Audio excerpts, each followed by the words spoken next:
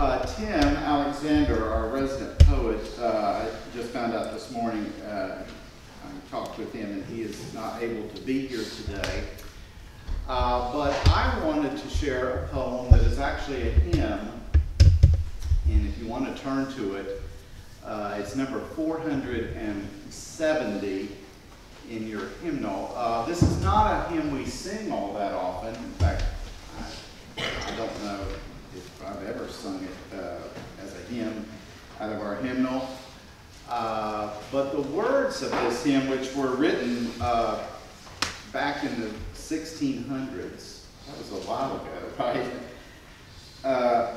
I think are so beautiful. And on this day when we're thinking and reflecting a lot upon love, our love for God, our love for each other, and God's love for us.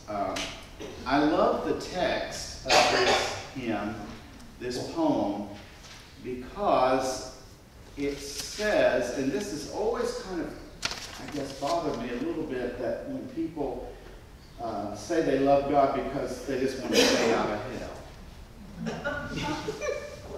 Well, I want to stay out of hell too, but that doesn't really seem like love to me.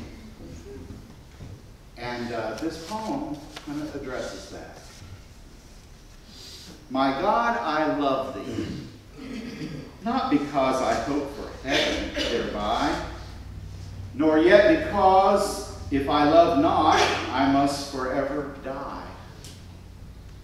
Thou, O my Jesus, thou didst me upon the cross embrace.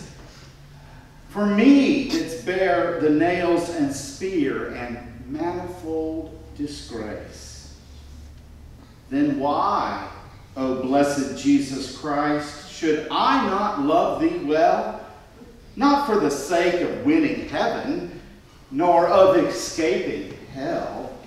Not with the hope of gaining aught, not seeking a reward, but as thyself hast loved me, O everlasting Lord, so would I love thee, dearest Lord, and in thy praise will sing, because thou art my loving God and my eternal King. Amen. Amen. Let us worship now for the receiving of our tithes.